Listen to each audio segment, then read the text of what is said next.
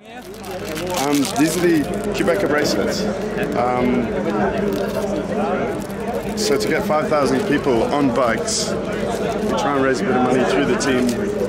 And the guys are all, actually this year, if you look at their bracelets, they've got some personalized bracelets. So Mark has got, Bernie Eisel's actually been tweeting about it. It's got Bernie on one side, it's got Thomas, the kid he's riding for, on the other.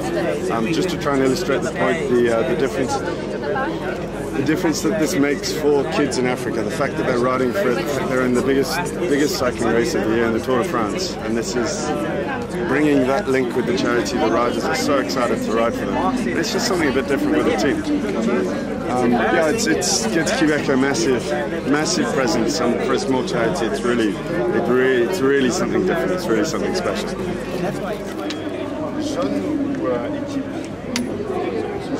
J'ai couleur de type vert et j'ai le jaune qui est couleur de Québec.